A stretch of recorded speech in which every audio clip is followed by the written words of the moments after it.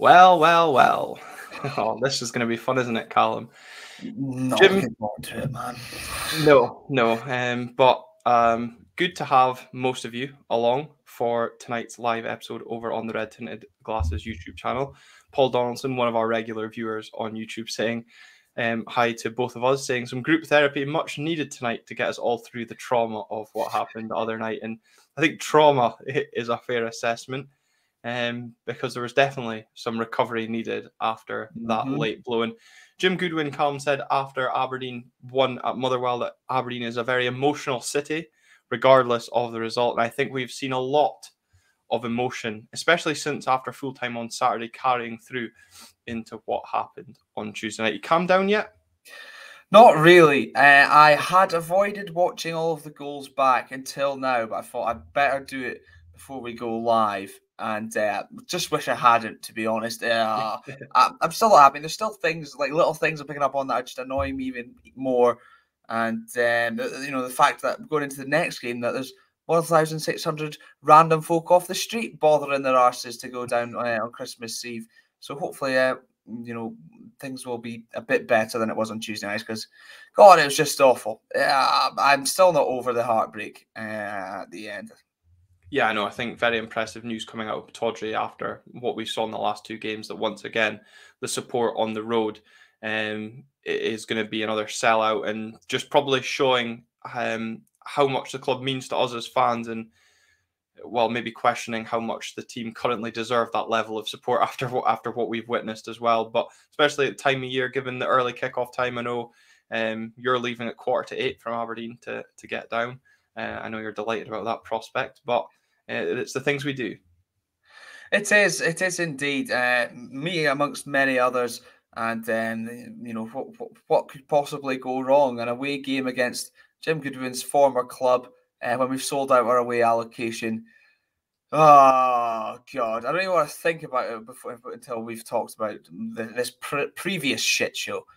Yeah, and that's not the previous episode you're speaking about, of course. That is which has had quite a fantastic reaction, especially here on YouTube. So thank you to all of you that have generated comments on the video, because I know there was quite a lot of opinion based on Saturday's performance, and I'm sure there's going to be quite a lot of opinion coming in the comments tonight. So for those catching up on this episode on audio, hopefully you enjoy the debrief that we're going to go through, and I think it's going to be quite extensive as well, because there's definitely a lot to get through.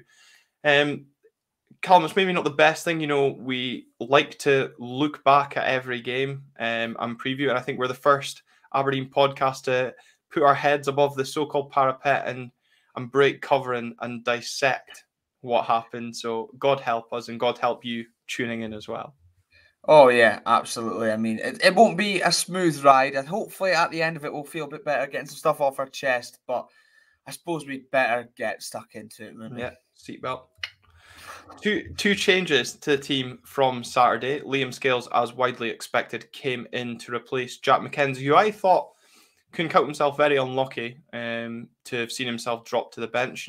Get yourself man of the match in the previous game and then find yourself back on the bench. But as Ian Watson said to me, maybe put the man of the match in inverted commas, because with how the game went on Saturday. And then no Matty Kennedy, missing out on the match day squad altogether, which saw a return to the starting lineup for Jaden Richardson. What could possibly go wrong there, Calum? I know, I bet you were delighted about that one, eh? Yeah. Well, I was delighted for about 95 minutes. And then it went so horribly wrong. Yeah, me too. But I do feel for Jack. I did think he performed well against Celtic, and I thought he did actually okay when he ended up coming off the bench as well. But I suppose. I thought he did. I thought he did okay. He wasn't at fault for the goals, really. He could have stopped the cross from Tillman, but yeah, well, it got even worse after that. But we'll come on to that.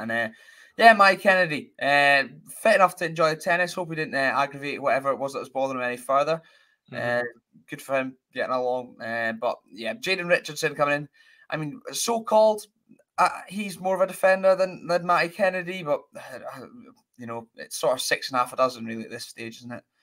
Yeah, well, I think we saw on Saturday against Celtic who the better defender is out of the two of them. Again, it was another debate. I tuned into BBC Scotland on the way home from the game on Tuesday night, and it's kind of the argument William Miller was having, saying you've signed a guy who is supposed to be a defender, but his best attribute is going forward, which leaves the back three horribly exposed. I didn't actually think, though, we were that exposed down Jaden Richardson's side on Tuesday night. It was just down to just some general poor defending. But yes, I'm glad a lot of the players managed to enjoy the tennis at Tekka last night. It was very hard to contain myself when Messer, Stewart and Roche walked in a few rows in front of me. But quite ironic, though, given 3 games later, Anthony Stewart was in the wrong seat, because it's pretty fucking ironic when he's always in the wrong place in our defence just now. Very true, and I hope someone was carrying Kel Rose's drinks. We wouldn't want any more spillages, would we? No, we definitely wouldn't. How did you think we started the game, though, on Tuesday night, Calum? Because we've often been critical about how slow we've started the games at Pittodrie, and I actually didn't think we kind of started the game all too well, personally.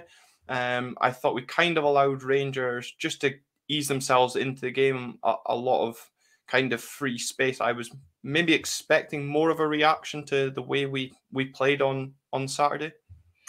Yeah, I think so. It sort of looked sort of kind of much and such the same, albeit perhaps not defending quite so deep, which would have been very concerning so early on. But it still wasn't great, and Rangers allowed, I thought, a lot of time on the ball throughout the whole of the first half, and then also in the second half, even when we were on top, they were allowed to just try and slow things down and sort of take control of things a little bit, keep the tempo nice and low, which probably suited them more, sort of being at our place. Which I don't think helped at all whatsoever. And certainly things are going to have to be different going out at St Mirren with how we start off. But it wasn't convincing whatsoever, and not before long we were punished for being pretty slack. Yes, and pretty slack and our defence are two things that seem to go hand in hand this season. A wonderful assist from Anthony Stewart into the chest of Fashion Sakala. Maybe some question marks around handball, which VAR quickly diminished. Saw the Rangers striker put the ball past Kyle Rose to put the away side 1-0 up. And really, I thought, oh, fucking hell, here we go. This is going to be a long night. But, credit to the boys in the red shed who, that core group of the Ultras, I thought were relentless all night in terms of generating an atmosphere, certainly in that stand, but also the players as well, because, given the way Saturday went, it could have been quite easily for fans and players alike to drop the heads and go, oh, Christ, here we go again. But I actually thought there was a really good reaction to going behind. And then we realised that if we actually got the ball and ran at the Rangers' defence, they were there to be got at. I don't know why that took them so long when they could have just, surely they'd watched at least some of the Hibs game prior in their preparation, which bit of a concern, but they were there to be got at, absolutely. And I do have a gripe that I will come on to a little bit later on, however.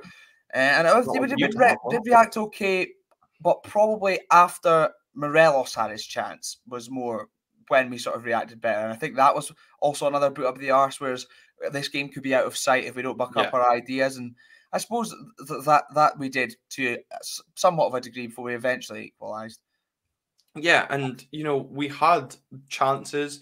Duke hit the outside of the post, and I think there was a long check for handball from James Tavernier. Now, I don't know, as I've literally not brought myself to watch the highlights. Was that shown in the highlights that you watched?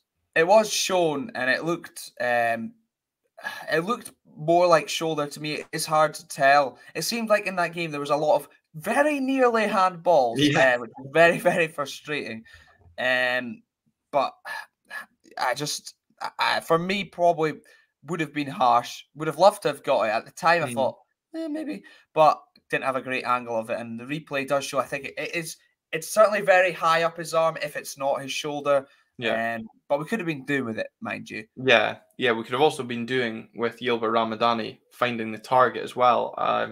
Quite inexplicably finding the outside of the post when it was definitely easier to get the ball on target. I mean, I think it was quite impressive he managed to clip the outside of the post, not even hit it full on. And I just thought, is this a sign of things to come? Is it going to be one of those nights for us in front of goal, conceding early and then being bitterly unlucky after what we witnessed on Saturday? But I guess it was a sign of our intent that was to come up to about the 65th minute. Yeah, possibly. I mean, one thing that was evident from that chance, well, two things. First of all, should have scored. I think everybody knows that. But also the fact he actually got up in support of the forward players compared to Celtic, where I mean he was virtually anonymous, and sort of likewise Clarkson and Barron in terms of getting forward and supporting the front two or the wing backs, whoever. And that for me was evident. There was seemed to be more of a willingness to get forward and take that chance and be brave and try and go for it. Unfortunately for him, well, for us rather, it fell to Ramadani. Absolutely not a goal scorer, but hit the target, and he probably scores from that range with the power he could generate on it as well. But, oh God, it was certainly, I think that also buoyed the crowd a little bit more. And we thought, all right, we're actually in this game now. Yeah, well, especially after watching 90 minutes of us defend a few days earlier, it showed that we did have intent. But yeah, interesting point from Jonathan Main about have the SPFL changed the way VAR is applying the handball rule. All I'm going to say, I think it depends what teams are involved. Judging by recent weeks, we saw obviously the decision that Hibs didn't get on Thursday night. And then I know there was question marks around the winner as well, with it coming off Connor Goldson's arm. But yeah, that's all I'm going to say on that matter. Sure, that'll be good clickbait later when the Rangers fans finally find this video, I'm sure. Yeah, but not that I'm bitter. But what did you make of the front two? Because, you know, Duke has said hit the post in that first half. And I thought once again, he looked to cause defences problems. We've had a couple of Rangers fans commenting on some previous videos that we've done on Duke, stating how impressed they were by his performance, which is obviously a bit worrying when there's definitely going to be suitors coming in about. Don't you even suggest it? I dare suggest it. No. I think I would top myself if that happened. Having him ripped off the top of my Christmas tree was bad enough. Oh, no! Yeah, and to make things worse, that was also on Tuesday night as well. So if things couldn't have even got worse on Tuesday, to come home and find him not on top of the Christmas tree was terrible. But how did you view the partnership with him and Majowski on Tuesday night? Underwhelming. Pretty similar to the Celtic game. Duke causing some problems when he's been allowed to, and he's got support as well, when he's been able to take the ball in and get running at players, which has basically been the case for most of this season. And Majowski, pretty anonymous, as Jeff Moran said there. Bojan pretty anonymous apart from winning the Duke free kick. And that's basically the case. He looks off the pace, pretty ineffective. And I know he's he can be a bit of a penalty box player at times. And service certainly been lacking in the last two games. But still a little bit more concerning about more of his link-up play and lack of hold-up play and just not being in the game at all. And we certainly suffered when we lost both of them, which we will also come on to later on, so stay tuned for that. But Bojan hopefully getting back up to speed, maybe. I don't know. It is a bit of a concern. At both games, he has looked absolutely ruined to come about the hour mark. Yeah, we'll come on to that aspect of it around the hour mark, because I don't think it's just been him that's looked like that after the hour mark. I want to come on to that bit a little bit later, but a lot of people have, you know, maybe defended Bojan for some of the work he does off the ball in terms of dragging defenders, which then creates the space for Duke. But I didn't really see that on Tuesday, and likewise, I know obviously the game plan on Saturday previously was slightly different, but yeah, I was a bit disappointed in Bojan, and I don't know if the cramp that he had from Saturday maybe played a part as well. But you know, even in some of the chasing down, I mean, Duke's work ethic seems to be there, but I just thought Bojan was a bit sluggish in terms of maybe looking to chase down the ball, and that for me kind of frustrated. And the point that we just discussed from Jeff there, I actually turned around when Bojan won the free kick, and I said that's the only thing, or the best thing he's done all half. It was really the only thing I actually remembered him doing in that half. And pretty much the whole game, basically the only thing I remember him. In fact, across the two games, possibly. Other than losing the ball several times against Celtic. But hopefully he will get back to sharpness. I suppose, you know, a big long break and coming in, and also the type of player he is. Service up to him is absolutely essential, and also having supporting players around him. Certainly didn't happen against Celtic, so a bit more of that against Rangers, but it's a bit of a concern, and hopefully he can get back to scoring ways. And it is also just a bit of a concern given the rumours of players, scouts being up to watch him and things like that. Are things going to his head? What is he thinking? And also, are they going to bloody take Duke with him, which would be an even bigger disaster, to be honest, at this stage. Yeah, absolutely, especially when he bangs in a free kick like he did in that manner in a televised game that's going to then attract thousands of views on top of that. I mean, what a moment that was for those of us in the stands, let alone the young Cape Verdean. But, I mean, we just can't help but fall more and more in love with him when he does moments like that. It's just a crying shame it counted for nothing in the end. Yeah, I mean, Duke's best 2 goals have counted for essentially nothing this season, which is nice. But he himself is absolutely brilliant, and as you say, falling more in love with him every day. And when Bojan came in and he started scoring, I was all about him. But now it's the Duke show, baby. You mentioned loads of people watching the goal being shared elsewhere. It's even been shown in Portugal. Thanks. I know that thanks to his Instagram on Sport TV Portugal. So I don't know what's going on there, but good for him. It was a fantastic strike. I thought he was absolutely going to go to McGregor's left because it looked like there was a good scoring chance there because there was such a massive gap, and McGregor then sort of took one step to the left.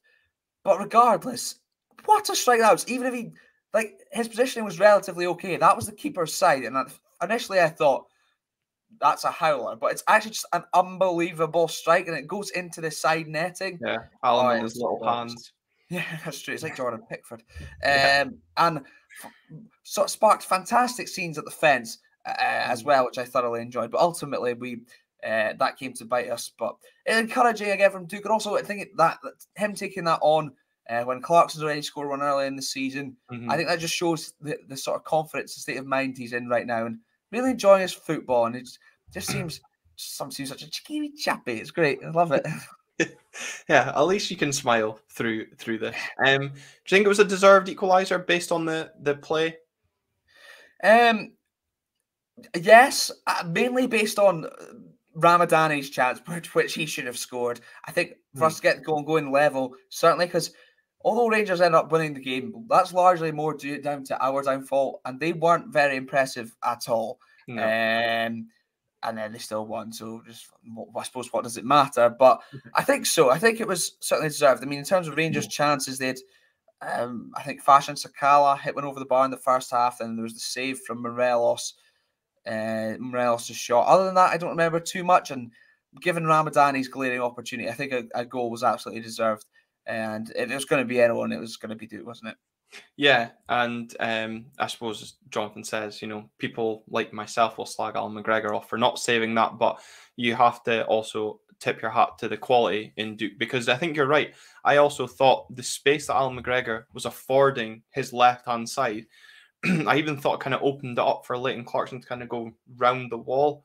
There was a lot of bit there, but the way Duke lined it up and obviously fools McGregor into taking that step and then still getting that whip pace, and that requires a lot of skill to get that up over the wall and into the side netting, and just another one for his own highlight reel as well, but and make us fall further in love with him as well. But we continued almost where we left off in that second half, really kind of taking the game to Rangers. And you kind of touched on that in the review of the Celtic game, how it was kind of going to be frustrating, that no doubt we would kind of turn up and show that bit more intent on Tuesday night, and maybe pose some question marks why we couldn't play like that against Celtic.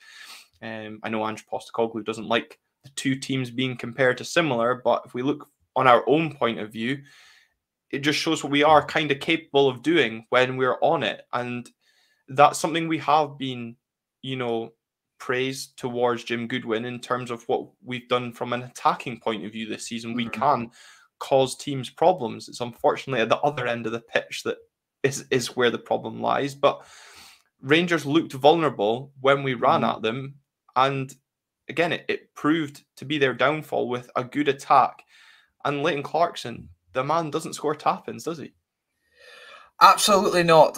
Fantastic technique. I mean, first, yeah, for Duke's goal, he showed brilliant technique from the dead ball. Clarkson to take it like that and put it past McGregor was absolutely brilliant. I ended up getting clocked directly in the eye amid the celebrations because I didn't move quick enough to the fence. I just was a sort of stampede. So that was a bit of a disaster. But it was brilliant technique. And I think probably deserved based on how we started that second half.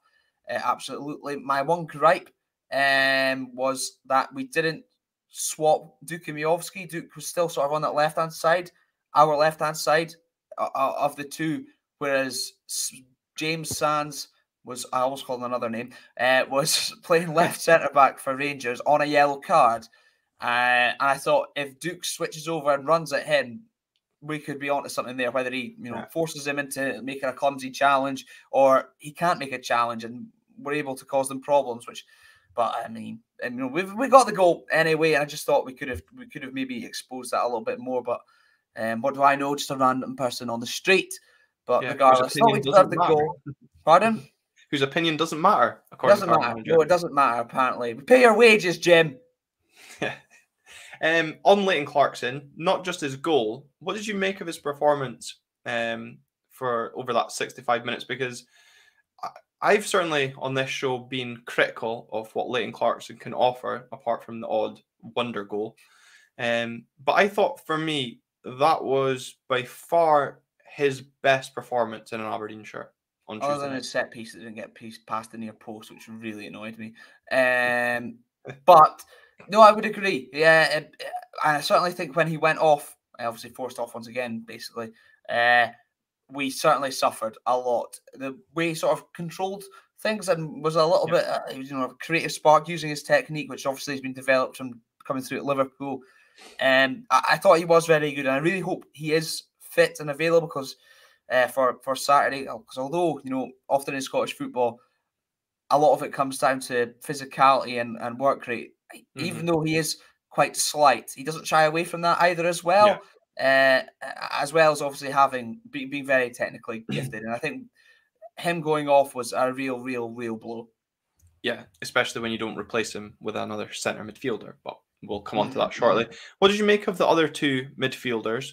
There was a lot of debate on our Twitter feed after the Celtic game, kind of sparked by someone saying that Connor Barron kind of escapes any criticism for some of his performances that are maybe not up to standard, or maybe they haven't been as good as what they were of last season. I think it's fair to say his head's maybe elsewhere. As time goes on, the less confident I am of him signing a new contract. I don't know if you feel the same. Yep. But what did you make of Connor Barron? Because in that first half, he was making a lot of silly fouls, which obviously resulted in him then getting booked. But I just felt he was also another player. And actually, I had a tweet saved for half time until Duke scored that I was going to say we were definitely carrying a couple of passengers in that team in the first half. Bojan was one of them that I had, and I had Connor Barron as my second passenger in that team. So for me, I just thought he was just a little bit off it in that first half. He has sort of been this season, to be honest. I think his head absolutely has been turned. His contract expires in 2024, am I right? Or is it? It's not this season, is it? I'm sure it's 2024. Yeah. But also for him, I right now, where would he be going? I mean, right now, what team would he improve? I don't think he'd improve like Hearts, and that's in our league, and he's surely got loftier ambitions than that. Yeah. He needs to get his head back in the game. I know, the first two games to come back after the break is difficult, and he obviously was coming back from injury as well prior to that. But he needs to, if he's going to be going anywhere, to make it anywhere worthwhile, he needs to start performing in an Aberdeen shirt first and foremost. But I don't understand this, because that's kind of the second player, and this is not, I'm not against you, just to make clear that it's the second player you've said, they're struggling, second game back. Why are our players struggling 2 games back after a 5-week break? Any friendlies? well, I think that's very much evident. But also, you know, I see people questioning strength and conditioning, which we'll come on to shortly as well. But do you think, as we kind of go on, we head towards January, maybe there might be a couple of clubs interested in Connor Barron? Do you think he'll stay, or do you think he'll go? I think he'll stay, because right now I don't see where he goes, to be honest. I don't see what sort of level of team he improves right now, but that's obviously based off recent performances. If he plays the way he can, absolutely, he can go on and become a very good player, probably too good for us, and would leave eventually. But he needs to get his head back on and focus, and also get us a transfer fee, most importantly, and a good one at that. Yeah. I hope he doesn't leave in summer, because I think we could in January. I'd like to be able to hold on to him until the end of the season. Also, just in terms of if we are going to be losing players, that's just a better time to do it rather than mid-season, and especially when out with the three that start, we don't have another centre midfielder available right now. So hopefully he stays, and hopefully he gets performing again, most importantly. Yeah, and a couple of comments coming in around Connor Barron. The one on screen just now from Colin Miller saying, another one that hasn't been good for a while, possibly we overrated him. And Skolsker then following up saying, are we expecting too much from Barron given he's just broke through? So is there is he kind of in between that being overrated and maybe given he's a local lad, because I know how much you rate local lads in these sort of fixtures. Is there an expectation on Connor Barron's shoulders with just breaking through? If they know what a row he is, they'll do for me. Possibly it's sort of a combination of the both. I think because of how much better he looked last season compared to this season, when we were struggling so much, and when he sort of just broke in, perhaps we got a little bit excited, a bit too excited. And yeah, he is young. I mean, he's not going to, change the games against Celtic and Rangers at all just by him performing. It requires a lot more than that. But I would just like to see him sort of get back to how he was doing last season. Okay, it was in a worse team and things like that, so that's why he shone a little bit above the rest. But he's clearly capable. He's been involved in Scotland youth setups for as long as I can remember seeing him in the squads. Anyway, and I just like to see him get back to form. And if he is being distracted elsewhere by rumours of elsewhere, or his agents in his ear, or maybe it's the fact the contract's not being ironed out. I suppose there's also that. It could be that, but just getting him back to performing would be fantastic. Yeah, and I suppose Jonathan Main saying he's got the potential to be as good as Lewis Ferguson, but obviously quite a bit off that at the moment. Needs to get his head down and work like Lewis did, and I think that's a kind of a fair point. You look at what happened when Lewis Ferguson had all his transfer rumours go about. He just put his head down and worked away. If any of you have caught the podcast that he did, I think it's recently, we shared it on our Twitter page. He kind of spoke about that, how he just knew he had to get his head down and just kind of work. Someone who maybe needs to get their head down and work on tactics and mentality, to quote Jonathan in the comments previously, is Jim Goodwin, because our Mark, you're 2-1 up at home to Rangers. Leighton Clarkson goes down with an injury, a cramp yet again. Understandable substitution, him coming off. Johnny Hayes comes on, but at the same time, Bojan Miovski goes off again. Personally, I wasn't too disheartened with that because I thought he was absolutely useless. But Duke went off. What the fuck were we doing? I genuinely do not understand that thought process, because even taking all three off at that time, we could have slowed the game down and tactically used substitutions at times as well. I just didn't understand the decision to take all three off. Absolute criminal. It really was. I mean, whilst we do have better depth and certainly some in the league, we're in a decent position with that.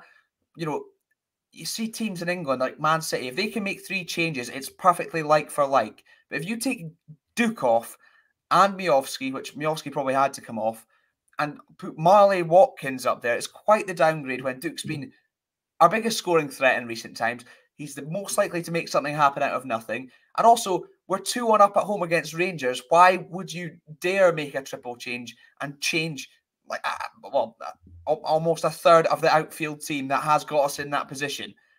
Absolutely ludicrous. Ludicrous. It's criminal, and it cost us the game. They were all at sea. They had no idea what they were doing. They were awful. And then that changes things completely. And Marley Watkins isolated up there by himself, and he's not even an out-and-out striker in the first place. Oh, awful.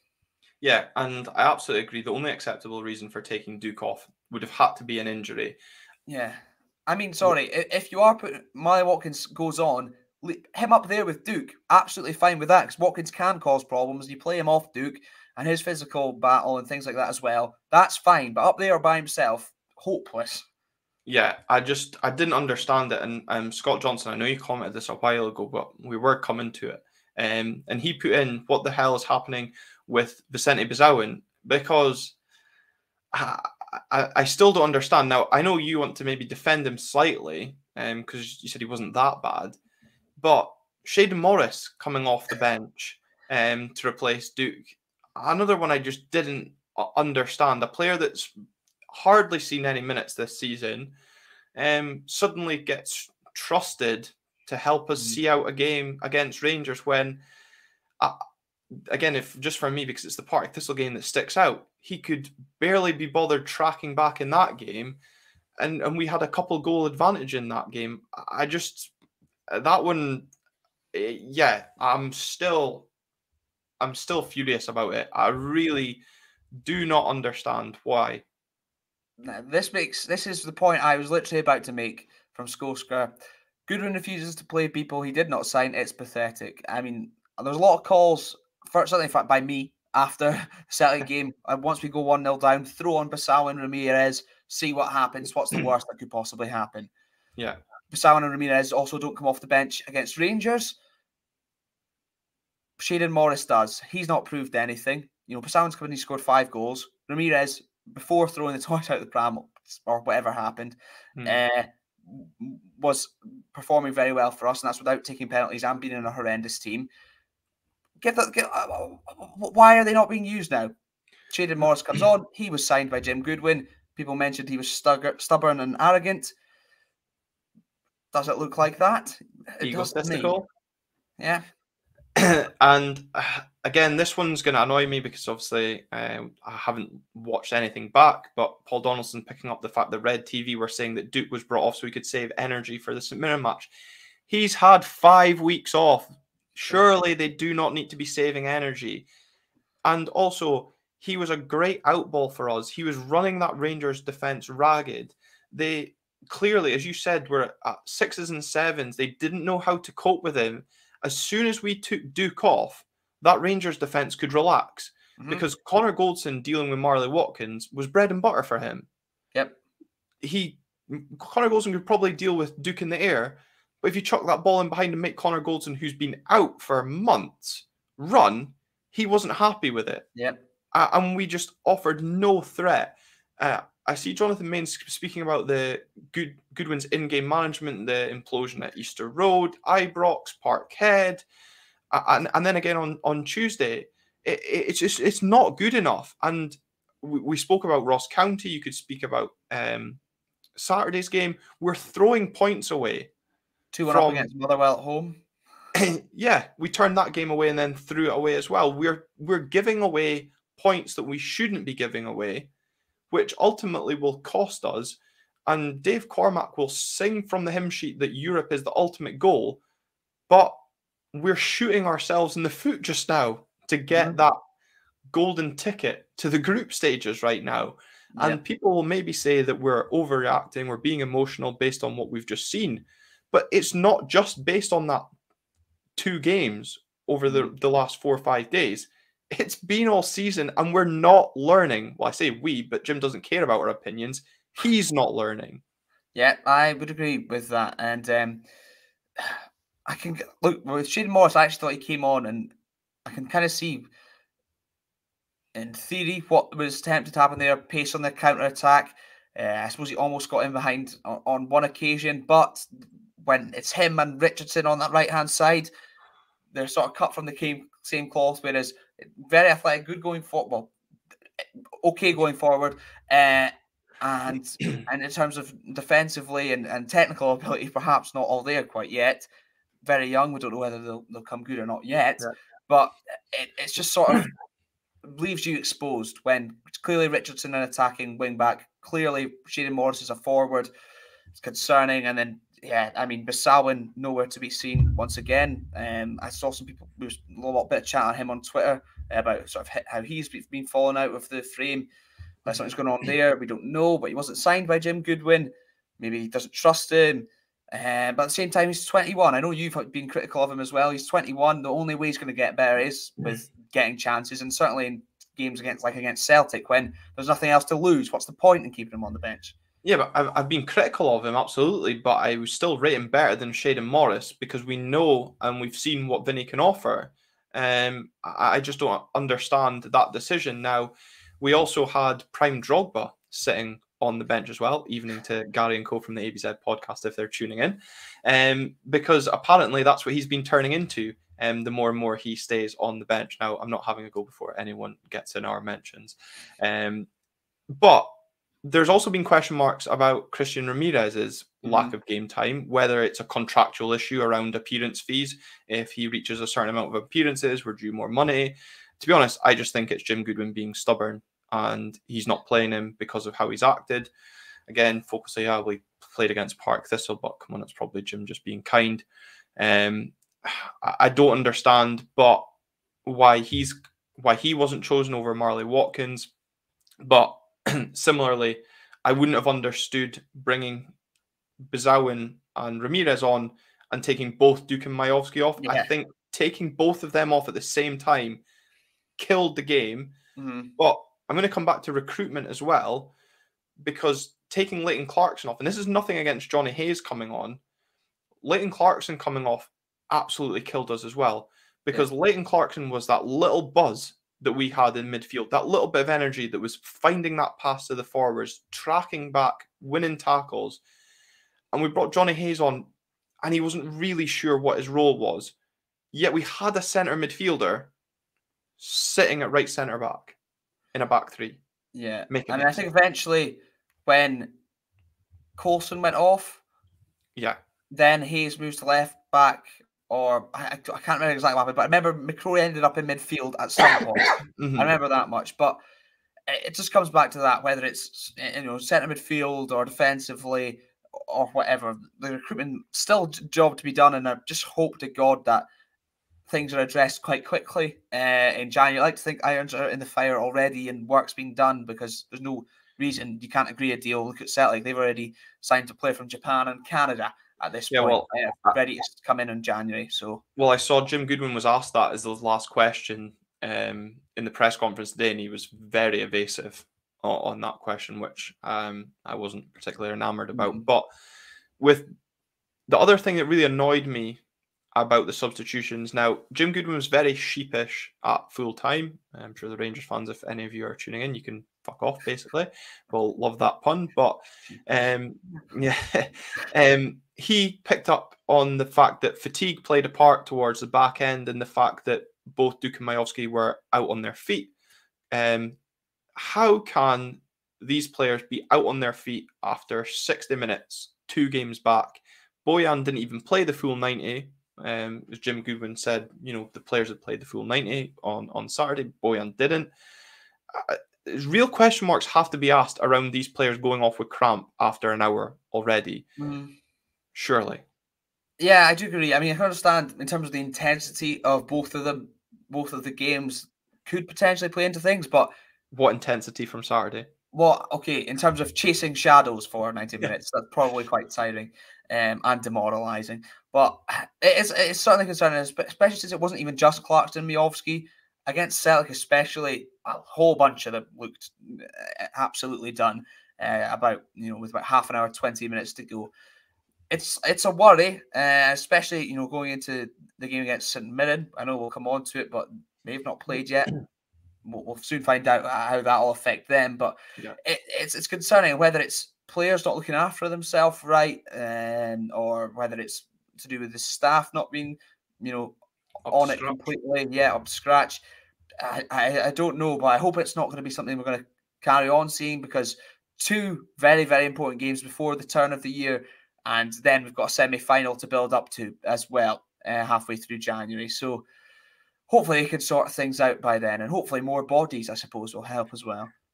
And it's a big concern as well, because you've got 2 games coming up in a short period of time, so recovery time is not great. And a slight concern, given that this is St Mirren's first game for 6 weeks, given that their first game back was postponed at Motherwell due to a frozen pitch. So they should be even fresher going into this game. And like you already touched to at the top of the show, hungrier, given who they're playing, or certainly who's in the dugout. I'm sure their fans will be very much up for it this weekend as well. So for me, that's a concern. And then we always know what comes when you go to a plastic surface with players that are carrying knocks or have previous injury problems that maybe affect their performance or ability to play on these pitches. So again, that worries me. Also worries me that we've now got 2 away games coming up. But yeah, there's a lot to worry about just now. What did you make as well then of the decision, once those substitutes were made, to go back and sit in and defend the lead?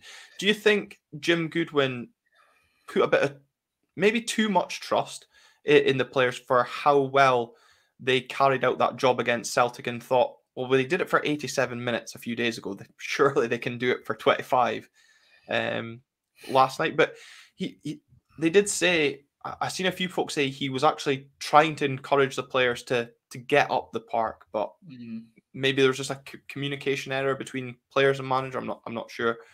Possibly. I don't know who the problem comes from there, because I think certainly in introduction of Shayden Morris and probably Johnny Hayes as well, actually Marlon Watkins, they're all pretty athletic, pretty quick. Perhaps suggests that's players that will be able to hit on the counter-attack. So that would suggest not just sitting in, and similar to Celtic. But if it's not coming from this touchline, then it's the players that are going deep and deeper and deeper and deeper towards their own goal and inviting the pressure on her. And I get, Rangers sort of picked up the intensity. They had a couple chances. I mean, Arfield could have had 4 in total, to be honest. Scott Wright perhaps could have prodded one home that was hooked clear basically by McCrory, I think it was. Yeah, it was, yeah. But it is a worry. I suppose when you look at how we dealt with things, against Ross County as well, we get a late goal to go in front and invite things on, defensive issues, because clearly things aren't up to scratch yet either, which is a bit of a concern after, 17 league games, is it? Yeah. This season. It's very, very frustrating. And we'll come on to the 7 minutes added on as well. Jesus Christ. Well, I was actually going to come on to that next. Were we our own worst enemy in getting that 7 minutes added on? There was obviously a lot of substitutions throughout the game, but there was a couple of incidences. Willie Miller picked up on it, and I remember saying it at the time.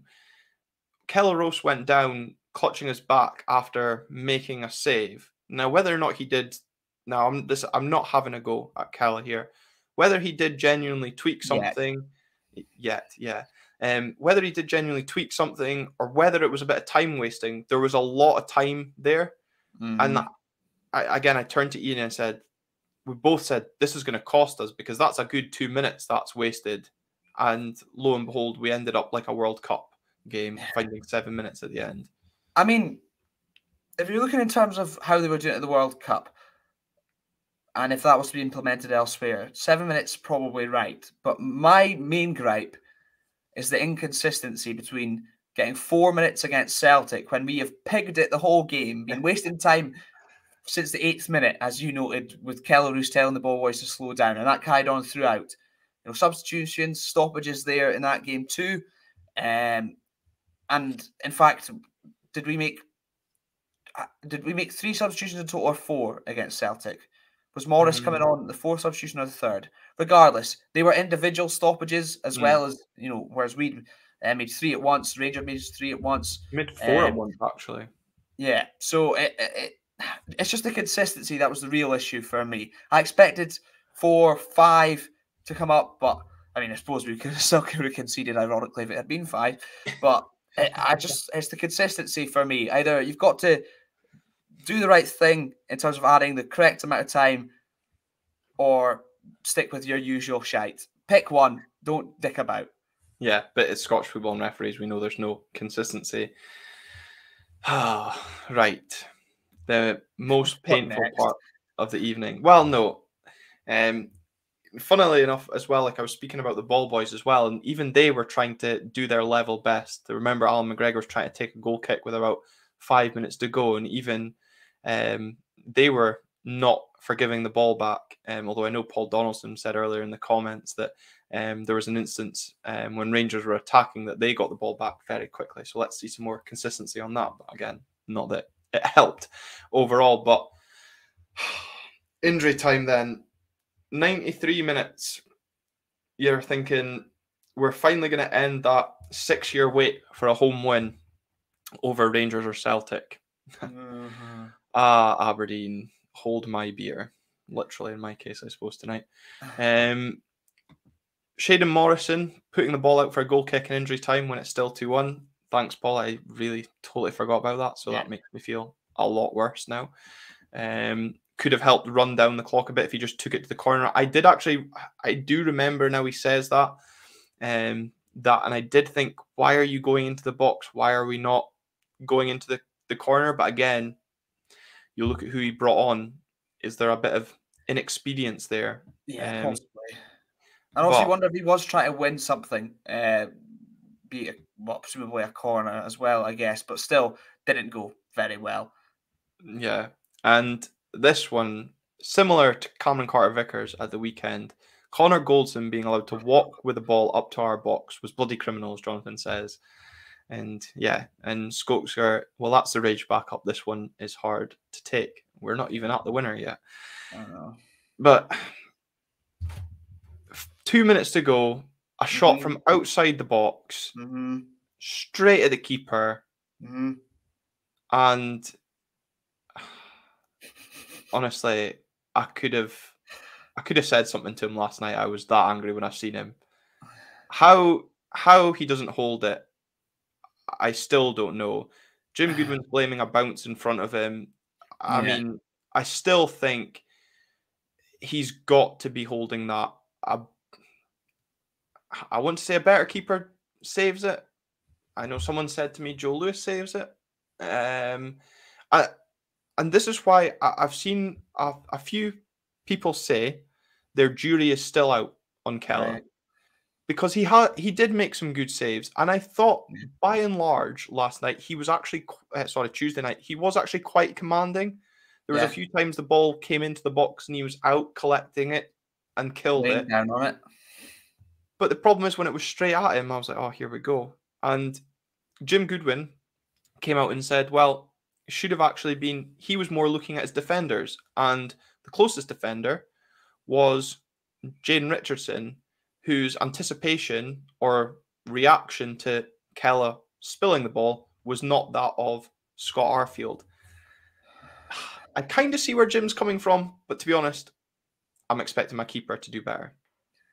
Yeah, I mean, when I watched it back, I knew at the time it did take like it sort of dipped. I can't remember if it hit the ground just before or it hit the ground as he's trying to claim it, which does make it difficult. I think, top goalkeepers probably hold it, but even then you still see them sometimes spill it. I think there maybe has to be a decision where he sees the way the ball's moving, commit to batting it wide, get it out, just get it out rather than try and take it and then not end up taking it, not be able to react quick enough. If he just commits to trying to beat the ball wide, perhaps we get away with it. And yeah, I mean, it was the thing I messaged you actually as soon as I watched the replay of the goal. Scott Arfield, the only one on his toes, ready to get in there and deal with a potential rebound. And he does. He puts it away. I mean, I think Stewart was there as well. But regardless of who it is, there's 3-4 of them just letting Arfield run in, get there, and prod it home. And victims of our own downfall, once again, who's shocked, but horrendous all round. And, if one thing got done differently, perhaps it doesn't happen. But we've said that many a time this season as well. It just seems to be a catalogue of errors. Yeah, and whilst you were finishing there, Jonathan Main commented to literally taking the words out of my mouth. We put all 3 of their fucking goals on a plate for them, to quote him, And that for me, as you were speaking there, again, just brought all that rage back from Tuesday, because realistically, they didn't have to work for that 3 points. They will not score a more comfortable 3 goals. They will not be gifted an easier 3 goals from a team at a venue like a Pittodrie, a Tynecastle, a Parkhead. Until the split. We've literally just handed it to them. And a game where we had them rattled, we had them against the wall, we've somehow come away with not even a point. Absolutely inexcusable. Some would say sackable. Some would say disgraceful. Enter whatever adjective you want. But I guess, again, when you look at injury time, Colin Miller saying, poor game management by the players, not one of the players educated in the dark art of shithousery. Just look at the way Argentina shithoused some of their games during that World Cup. We spoke about what Ramadani could offer in midfield. I know he was already on a booking as well. Maybe that affected him, but it's just none of those players looked like. And again, it kind of goes back to that point we kind of spoke after the Celtic game when you hear Jack McKenzie's comment. Did the players ever have any belief that they could beat Celtic? Did the players still believe at 2-1 up that they could win that game? Were the players mentally affected by the change that we then went defensively when we were having so much success? Is there a mentality problem with us when it comes up? And I tell you what, it's really knocked my sense of feeling for the semi-final, although I'll probably change come the 14th of January. But right now, it's a bloody thought. Yeah, I think also conceding late against Celtic as well, perhaps that's played on their mind. But regardless, you know, they've got to just push that out and deal with what the task at hand. And Skokska, again, I'm going to agree with you and bring a comment up on screen. Arfield was coming in from the edge of the box a couple of times before he scored, still not picked up. Yeah, 2 other chances which Roos saved, one which he sort of fluffed, but another one, the first one I think it was, he forced a very good save from Roos. I don't even think it was a very good save from Roos. I think it was more the fact that either side of Kella he scores. It was more the fact that it was just a really poor finish from Scott Arfield. But Skokes is absolutely right. He did no warning, but then when do we ever take note of it? And it was so frustrating because the fact that we're sitting here, Calum, and we've not even taken anything from the game. It's actually laughable.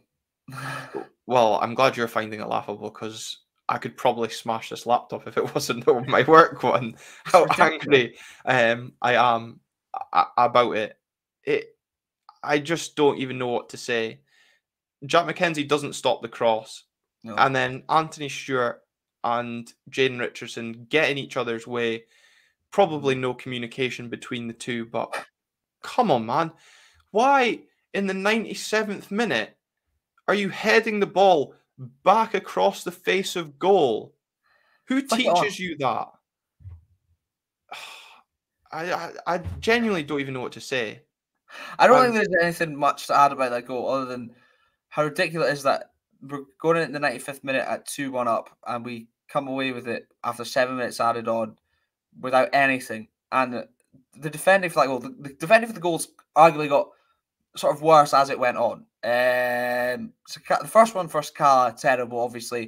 The second one, goalkeeping's bad, then defending's bad.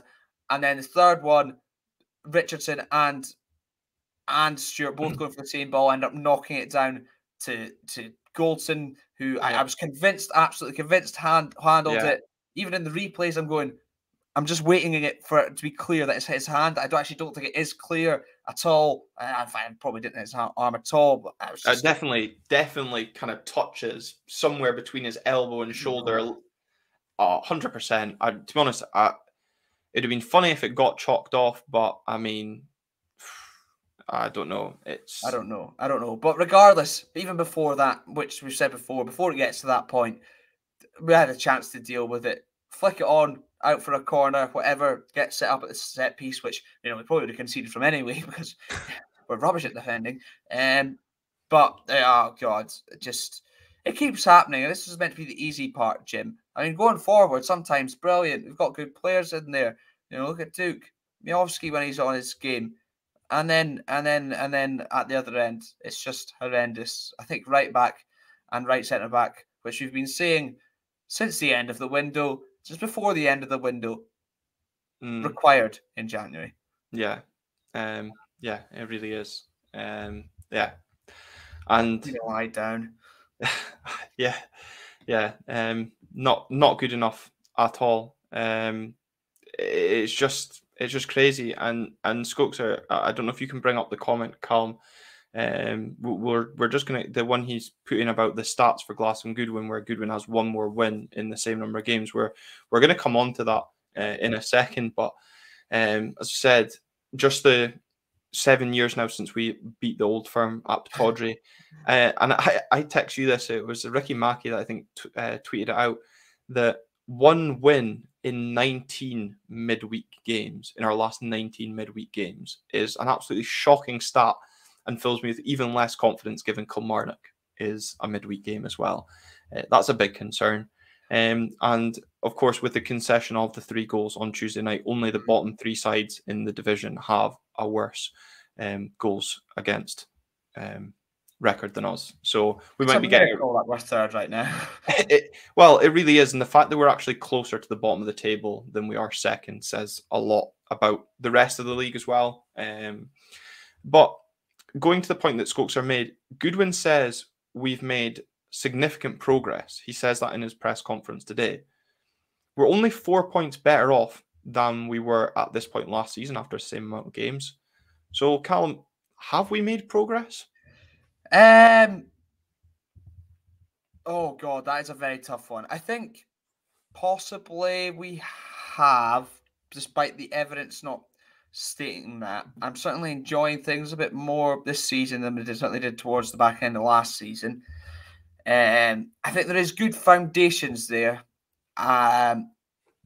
Certainly, in terms of Duke, Miovski, Ramadani, brilliant additions. I just think we need to sort things out defensively. And I think once that is correct and that is fine and that is right, then it's a good foundation to go off. I didn't expect things to be absolutely perfect so far this season, given how badly last season went. In fact, we are somehow still third, and with a win, we'll be third for Christmas on Saturday. And then with a semi-final coming in January, a chance to improve then. I think we are heading in the right direction. I just think it's a bit slower than I once thought, maybe. But possible overreaction, once again, after losing to these 2 games. But it depends massively on the 2 away games coming up. I said that they're potentially bigger than these 2 against Celtic. Our season won't be defined against results against them as much as we'd like it to be. We'd like to be competing with them for spots. Realistically, it's more the likes of St Mirren that we're competing with right now. And we need to get over that hurdle before we even think about looking at them. So come back to me on that one after the next 2 games. I think though as well, you say games aren't, our season isn't defined by games against them, but we've thrown away 4 points over the last 2 games. And if you look at us against Hearts haven't picked up a point at home against Celtic or Rangers. That would have, extended our advantage over them. We're kind of throwing away points where maybe a team like Hearts wouldn't, I feel. So that might come back to haunt us. I am worried about Hearts now that they've not got European football and they're starting to get their team back together. That is a bit of a concern, but I suppose I've just said, those games aren't defined by, our season isn't defined by playing Celtic or Rangers. Well, we're about to play a team that's taken 4 points from them at home. So that's good news. Yeah, exactly. We are about to play St Mirren, of course, this weekend, a team who have only lost once at home, and that was on the opening day of the season against 10 Men Motherwell, in a game that really is still probably, I'm sure, for some St Mirren fans, beggars belief that they didn't take anything from that game. As I said earlier, it's also the first game back in Premiership action for the Buddies, so I'm sure they'll be fresh and raring to go. What are your thoughts ahead of this game, and what are your memories, Calum, of your previous trips to St Mirren? I'm trying to rein in the inevitable excitement that always comes in the lead up to an Aberdeen game, because after the last 2 games, I just need to start, I think, reining things in and not getting my hopes up and going expecting the worst. At least then I'll never be disappointed. Although it's Aberdeen we're talking about, so that's always possible. But they are a side on good form, especially at home. There's fans, St Mirren fans will certainly be up for it, given who they're up against. That obviously being Jim Goodwin. They've got players in their side, perhaps they need to prove a point as well. I know certainly Declan Gallagher, who was not, he'd argue not treated perhaps best by Aberdeen fans, but we'd argue that he was awful. So there is that, but it's going to be a tough one, and we need to come out with a fire in the belly. If they've not got it in them to react and use that, certainly that last game, as fuel to go and put in a performance for the travelling fans who are paying their wages in a cost of living crisis, travelling 1,600 down strong at 12:30 on Christmas Eve, then they shouldn't be here if they can't get themselves up for that after a result like that and pick themselves up with the fire in the belly to prove that they're not a load of bottle jobs. So there's me laying down the gauntlet to you, Messrs. Goodwin, etc. Yes, but you are a random person, so your opinion is irrelevant to Messrs. Goodwin. Sorry. But a reminder to those of you currently tuned in, Calum, of course, as you said, you are going down. You're part of that sellout crowd that are going down. I will be still at home, and I'm getting out of a trip to the soft play on Christmas Eve by staying at home to watch the game. I'm sure I will immediately regret that decision, but of course it means I can bring you a live reaction at full time. So those of you currently tuned in, if you have not done so already, remember to hit that subscribe button on the YouTube channel, and maybe as well hit the notification so you're notified when we go live at full time, or when I should say go live at full time, reacting to whatever happens at Saturday. God help me if it's anything like Tuesday night. Do you have any worries for Saturday? Because Jonathan Main probably has a similar worry to what I have. And I know Ramadani was asked similar, as was Goodwin in their press conferences days, how the players pick themselves up for it. Because, like Jonathan, I'm still raging. So I'm sure the players and management must still have some after effects in the manner of defeat. Is that a concern for you, Calum, or should it be fuel to the fire in terms of motivating the players to go and get that victory on Saturday? It's a concern because I don't know if they've got it in them, but it should be fuel to the fire. And as Colin said, I should be giving the team talk after that. I felt like Michael Sheen before the Wales went to the World Cup. But they should. They're in the wrong game if they can't pick themselves up after a result like that. I know it's hard. It's demoralising. They've lost 2 goals late on, but they need to go out and prove to not only us, not only the management team, but themselves that they are good enough. They got us to 3rd in the league going into the break. They need to buck up their ideas, they collect themselves, gather themselves after that, and go again. Because there's no other option. Games are coming thick and fast. It'll only get worse if they don't do it now. So don't feel sorry for themselves and get after it. Fly into those challenges, make things happen, be direct. Don't pussyfoot about, essentially, is what I'm trying to say. No, say it how it is. And I'm sure with your editing skills, you can quite easily cut up your team talk and get that published on Saturday morning as part of our preview tweet. Fitness-wise, Jim Goodwin says the boys are in good shape. I'll believe that when I see it, Jim, based on some of the way the players have been cramping off and the comment about fatigue. How much pressure, though, Calum, is on us to get the 3 points after the last 2 games, with Hearts breathing down our neck, with our dreadful away record, and, as you said, giving ourselves that opportunity, psychologically, whatever you want to call it, be that team in 3rd place at Christmas? How much pressure is on the Dons this weekend? I'd say lots, which is a concern given how we've seen them deal with pressure, big away crowds on the road so far. If we come back first 3 games without a point, I mean, 3 is basically needed, but without even a point at this stage, then it'll be an interesting January transfer window, certainly for Dave Cormack as well, whether they decide to invest or stick how it is and see how it goes to save him some cash before he gives him the boot. We have to win. We have to go down there and win, and not only win. If the football's not perfect, if it's not pretty football, lots of attacking, then show us a bit of grit and determination that we've not seen, certainly against Celtic. Get in amongst them, run around, get into people, just to make yourself feel a little bit better. It's just. I'll maybe message Lisa or Zoe and see if there's an opportunity to get you in the dugout for Saturday. Thank you. Well, based on my football manager so far this year, it's not going to be worth it. But they do need to get themselves back up for it and get at it. I mean, if we're going to finish third, these are the games we need to be winning. I know they've been good at home. Yeah. I know we've not been. And also, Jim Goodwin said during the break they'll be looking at how to improve things on the road. So it'll be interesting to see how that goes. But after he came up with that plan against Celtic after 5 weeks, I've got no fucking belief in it. No. Do you make any changes for this weekend then? Yes. Part of me wants to go back to the 4 at the back. I don't Jim Goodwin's ego lets him go back to the 4, because he would basically have to admit he's got, or sorry, the back 3 currently is not working. I don't know if he will do it. I'd like to see. I mean, if they're not going to change that, I don't know what they're going to do in terms of changing how we play. I think at times the strikers can be far too isolated in the current system. Down the right-hand side in particular, we've seen pretty weak defensively.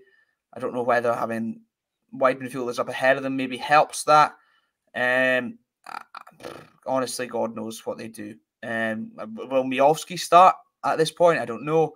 I'd like to see Vinny at this point, but I know that's not going to happen. It's going to be the same old shite, isn't it?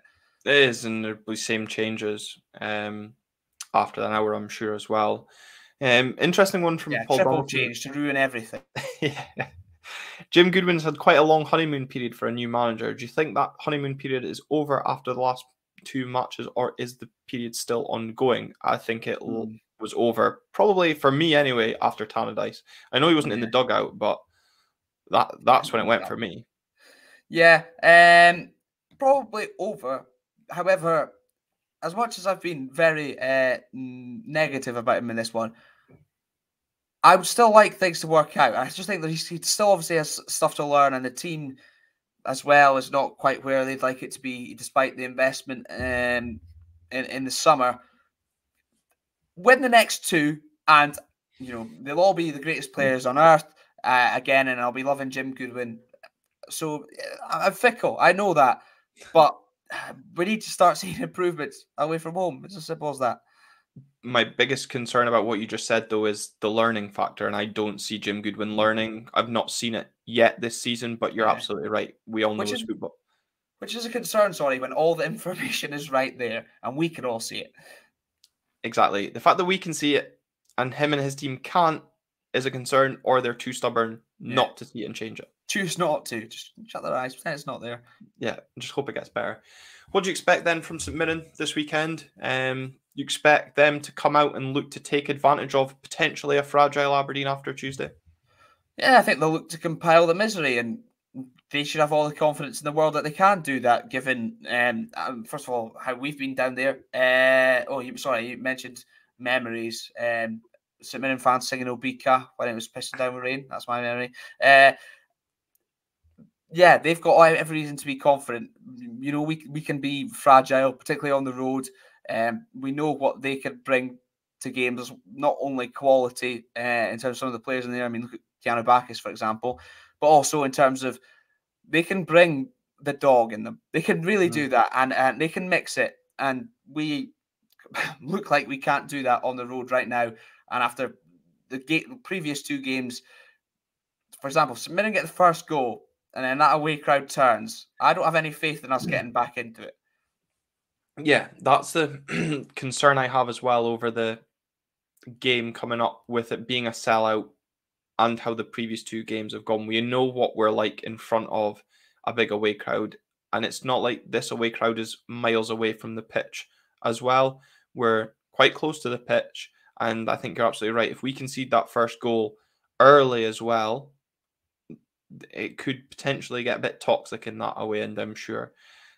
So for our own sake, I hope we get that first goal, and I hope we don't sit on it. I hope we just try and play to our strengths. Let's not retreat, get that white flag out. As Fitba Tweets put out that picture, I still was very much laughing at it. It's probably the only thing I've laughed at in relation to the game. The picture of Jim Goodwood running back with his white flag saying, "We're winning, retreat." But certainly if we lose, Christmas and New Year is cancelled for me. Just shut the doors. I'm done. I'm done. I know. But we can but hope, and the problem is it's the hope that kills us. Thank you, I guess, to you, Calum, for joining me in this therapy session tonight. Thank you to all of you at home who've either had us on your big screens, laptops, iPads, wherever you've been tuning in, and of course interacting with the show. These lives build on success for those of you that help tune in and create some of the content and discussion points as well that I know a lot of you discuss as well in the comments throughout. So big thank you to all of you for tuning in. As I said, I will be back at full time on Saturday reacting to whatever happens on Saturday lunchtime. Please, it can't be much worse, can it, Calum? I know, but we keep saying that though. We do, but let's hope, and let's hope that hope doesn't kill us. Until next time, thanks very much for tuning in to another episode of Red Tinted Glasses.